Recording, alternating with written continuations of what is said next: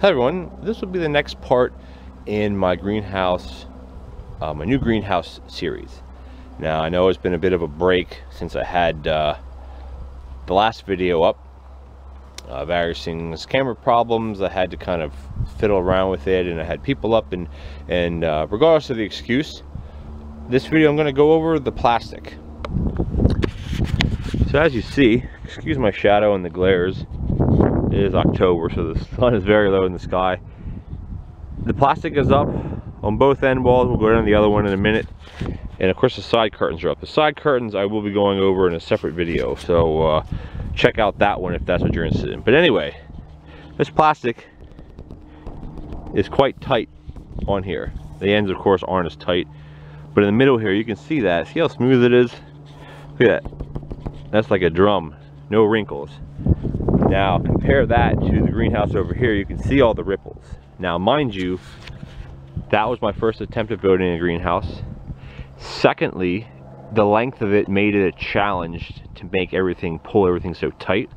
And thirdly, if you remember over here, everything was attached to the base but on the bottom. So there's a lot of bending over and doing that, which is a lot harder to keep things, it's just a lot harder to do it. This one, when I laid out the plastic, since I have a roll-up side here, the plastic came down and attached to this sidewall curtain support. So this one here is only 2 feet off the ground. The one on the other side, which I might go over there, that's like maybe 34 inches. So it was a lot easier to pull it down and hold it with my leg, you know, hold the stropping when I put a screw in, and then I could pull, you know, pull it down, put a screw in, so I wasn't bending all the way down to the ground. So it made it a lot easier to do that. But anyway, just as the other greenhouse, it has these 1x4, I call them furring strips, whatever, attached just with a 2-inch screw to a 2x4. The 2x4, you know, the lateral here is attached with a lag bolt and the nut, and then a washer on each end to the vertical supports, which go into the ground, which I did cover in a previous video. So anyway, excuse me, the way that the top curtain's done, same thing with the other side, is these are level. Now if you look, it's a lot shorter distance here than that. I mean, I think there's maybe 3 or so inches different in height between there and there to there and here, and that's just because of the way that the land slopes. On the other side it's the same way, although the land slopes this way as well as this way, so on that side the side curtain's a lot taller. But nevertheless, side curtains I'll get into later, but it went up fairly easily.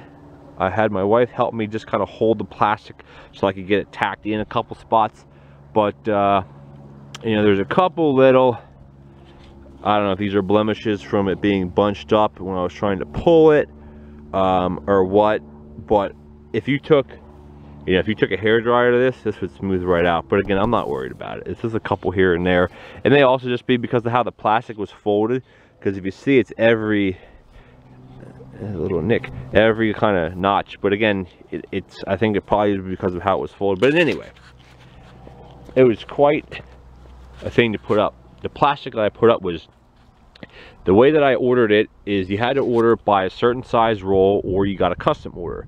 Now the custom sizes were a lot more expensive because you paid by the foot width and length, but if you got it by a set width by a certain length, it was cheaper because it was already set up on the roll on their machine. So when I got it, I got 32 feet wide by 60 feet long. Now the greenhouse is only 40 feet, but then you got to account for roughly 10 feet on each edge, and from the hoops themselves are 20 feet long, you know, from end to end. But you add 3 feet there, you add 2.5 feet here, that's about what, 26 feet, 26, 27 feet. So I had extra on both sides, of course, so I cut all that off, rolled it up, and I can use that again for whatever. So it's a 40 feet long, 50 feet long by 3 foot piece. I can use it for whatever.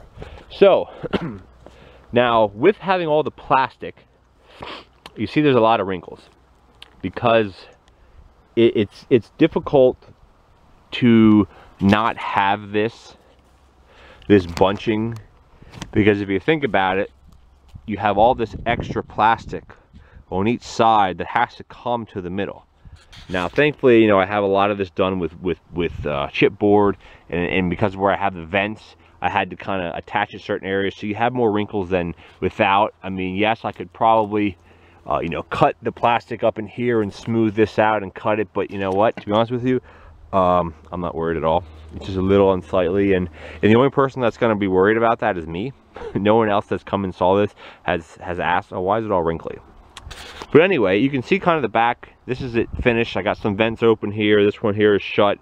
I have a little bit to do here as far as putting pieces of wood across to keep it secure, but that's not a plastic video. So anyway, I'll go to the other side, and it looks kind of neat, my little corridor here. And now, you may ask, well, why didn't you butt it up close? Well, 2 reasons. 3 reasons, really. One is because if I butted it up close, actually maybe 4 reasons, then if it would say it was only 6 inches or 8 inches here, one is it'd be almost impossible to walk between here. To fasten the plastic, replace it, or even walk in general. 2, when we get snow loads, I don't want the snow piled up this high in between here, because then what will happen is it'll fall, the snow will melt because the plastic will get warm from the inside, and then it'll refreeze, and then it'll get hard like cement, and it'll like glass, and it'll just cut it, which did happen on the other side with the window that it had. The ice broke one of my windows. But anyway, the next reason is because when I need to replace the plastic on this greenhouse or this one, I need to be able to get in here. And the last reason, I guess you could say, is because I have a roll-up side. If this would be butted up right next to this one, and this one doesn't have a roll-up side, the ventilation going this way would be non-existent. It would do nothing to have a vent here, because the wind would come out and it would hit this. It would do nothing. So anyway, that's why I left it like that. I think it's good enough. Again, this side, if you look down, it real tight. This is real tight on here. I'm very happy with how this one up. Again, this one here is not as tight, but then again, this was my first attempt. So overall, there's not much else to be said. I think I did, again, did it mostly myself. I did it quite, I'm quite happy with it. We had some wind through here before windstorms, and it held up just fine. Doesn't vibrate too much, and it should last me for another 6 years. Stay tuned for the next video, which I'll be going over the side curtains. Thanks for watching.